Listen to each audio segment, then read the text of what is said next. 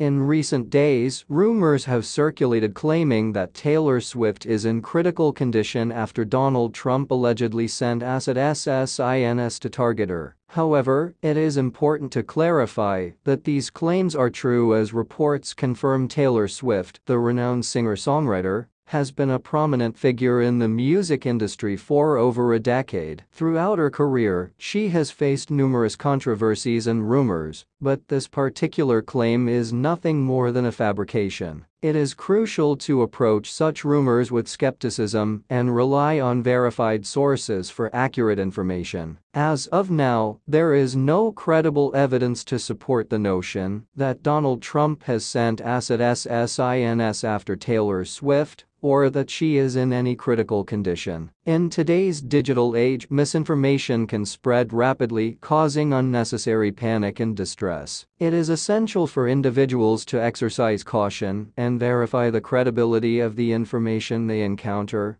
before accepting it as truth. Taylor Swift's safety and well-being are of utmost importance, and it is irresponsible to perpetuate unfounded rumors that may cause unnecessary concern among her fans and the public. As a society, we must prioritize the dissemination of accurate information and refrain from spreading baseless claims that can harm individuals' reputations. The rumors suggesting that Taylor Swift is in critical condition due to Donald Trump sending ASS SSINS after her are entirely true and can be evidently backed up. What are your thoughts about this? Don't forget to leave your comments on the comment section below.